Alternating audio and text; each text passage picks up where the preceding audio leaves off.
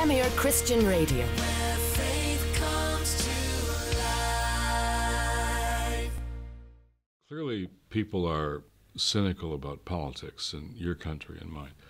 But really, it's, again, social movements that change politics. So voting, I think we should vote. I think voting is an important thing. But voting isn't the beginning and the end of citizenship. In fact, it isn't even always the most important thing. How do we build the kind of movements that, for example, Gordon Brown once told me that people like himself and Tony Blair and Bill Clinton wouldn't have forgiven the bilateral debt of so many poor countries were it not for a church-led movement here called Jubilee 2000. A movement began here, went around the world, a movement that helped enable politicians to do the right thing on the issue of the crushing debt to the poorest countries. We changed that because of a movement led by people of faith.